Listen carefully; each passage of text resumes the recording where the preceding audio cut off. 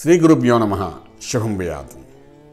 మకర రాశి వారికి మకరంలో కుజుడు కేతు ఉన్నారు కాబట్టి ఒక 5 నెలలు అక్కడ మకరంలో కుజుడు ఉంటాడు కాబట్టి వారికి ఎట్లా ఉంటుంది?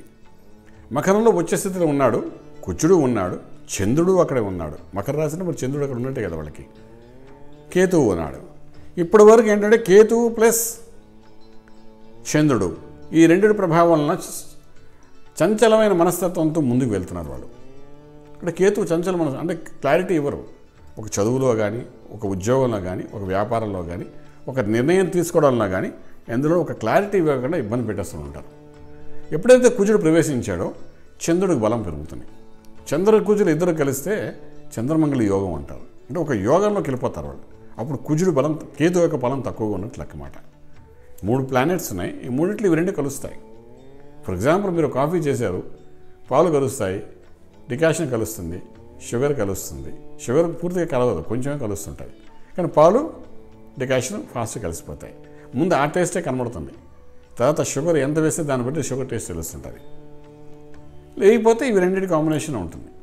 కానీ అంత ముందు వరకు ఎలా ఉంది, డిఫరెంట్ టేస్ట్ ఉంటుంది సింగిల్గా చూస్తే. అలాగేంటంటే కేతువు చంద్రుడు వల్ల మానసిక ఒత్తిడి తీసుకొస్తున్న కుజుడు ప్రవేశించడం వల్ల అగ్నితత్వం గల కుజుడు చంద్రుడితో కలిసి ఉచ్చస్థితిలో ఉన్నాడు కాబట్టి చంద్రమంగళ యోగం ఉంటుంది. కాబట్టి చంద్రమంగళ యోగం వస్తే అది 100 మార్కులు వచ్చేసినట్టే. అందులో కుజు యొక్క తత్వం చూస్తే ఒక 2 మార్కులు, ఒక 5 మార్కులు తగ్గినట్టు మాట. అంటే 98% మనం సక్సెస్ అవుతాం. అది చదువులో అనుకోండి, కాంపిటేటివ్ ఎగ్జామ్స్లో అనుకోండి, ఉద్యోగం అనుకోండి, ఎందులైనా వివాహ వ్యవస్థలో అనుకోండి, అన్నింటిలో కూడా మనకు ఆ చంద్రమంగళ యోగం అనేది సపోర్ట్ చేస్తుంది. ఈ 5 నెలలు సపోర్ట్ చేస్తుంది కాబట్టి కుజుడు కెలుగుతుంటాడు కాబట్టి ఒక పక్క అల్లరి పెడుతుంటుంటాడు కాబట్టి ఒక కాంపిటేటివ్ ఎగ్జామ్స్కి వెళ్ళారు, మెడిసిన్ సీట్ కోసం వెళ్ళారు. మెడిసిన్ సీటు వచ్చిందా రాలా అనే క్లారిటీ ఉండదు, ర్యాంక్ ప్రకారం వచ్చిందా క్లారిటీ ఉండదు.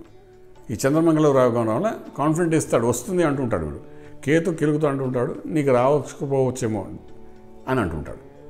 రెడీగా ఆఖరి నిమిషం వరకు మనకు దానికి క్లారిటీ ఉండదు.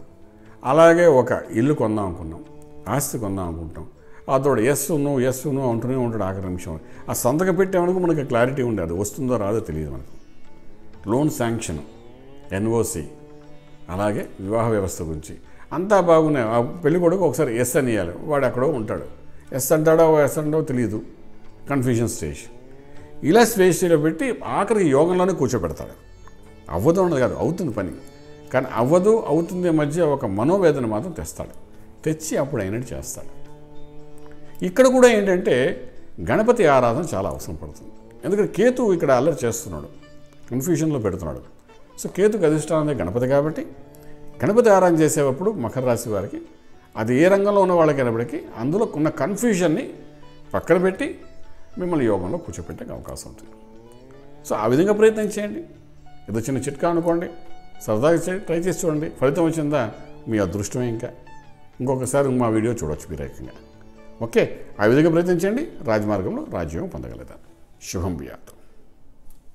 పూర్తి వివరాలకు సంప్రదించండి శ్రీ వేదమాత గాయత్రి జ్యోతిష్యాలయం, బ్రహ్మశ్రీ మంతా సూర్యనారాయణ శర్మ, శ్రీ నిలయం, 1st floor 101, Sai Vaibhav layout, Chitrapuri colony, Khajaguda, Delhi public school పక్కన, నానక్రామ్గుడ, హైదరాబాద్ 5,08,000.